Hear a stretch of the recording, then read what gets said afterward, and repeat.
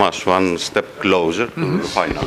Yeah, that's all it is. You know, we came here to win 3 games. After the game, we just said 1 down, 2 to go. That's it. Nothing more, nothing less. And time to rest up, get our bodies right for tomorrow. Do you believe that that is a serious title or is an underestimated title, the Greek Cup? I think it's very serious. You know, it's very serious to us, to our fans, to the club. There is no, you know, the opportunity to win any title. You know, sometimes it passes. Guys can play for 15 years and never win a title. You know, it's a huge opportunity and one that we don't take lightly.